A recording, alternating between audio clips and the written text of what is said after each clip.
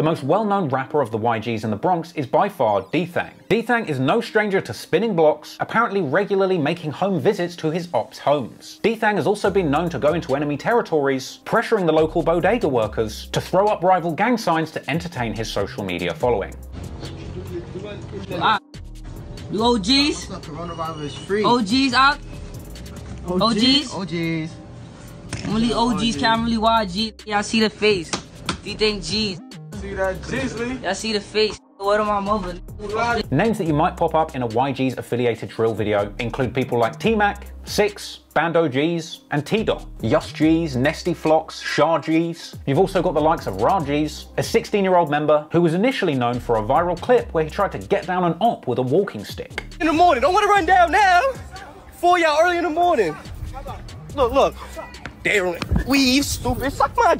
Now clearly there's no love lost between the modern day members of the OGs and the YGs. The YGs who we've just mentioned have big issues with the OGs in the Bronx drill scene, with the main rapper in the area representing the OGs going by Shah EK or Jiggy Man. He's been seen going back and forth with YGs like DThang on social media extensively, with the OGs sometimes referring to themselves collectively as the Jiggies, with this being a core part of Shah EK's branding. In fact, he's dropped 2 musical projects referencing this, Jiggy on Jiggy and Get Jiggy or Die Trying, with his track Shoot or Get Shot being one of his breakout songs. He's known to affiliate with the likes of PJ Glizzy and B-Dot, but here's where things get a little bit complicated. Because in the Bronx, some street crews are known to double jack, meaning that they can actually be in alliance with more than one gang at the same time, meaning that there are sometimes quite confusing overlaps and alliances between people in different gangs, and it can get confusing. You've got another crew called the OYs that hail out of Sugar Hill, formerly the original Young Gangsters or OYGs, used to beef with the YGFC or the Young Gunners from Cortland. For a period of time, some OGs and some OYs have connected, sometimes referring to themselves as OYOGs. In fact, Shah EK of the OGs has collaborated with numerous OY rappers from Sugar Hill. In fact, it actually turns out that the top rapper from the YGs, DThang, is actually engaged in a long and deadly beef with his own cousin too. One of the most famous drill rappers to ever come out of the Bronx,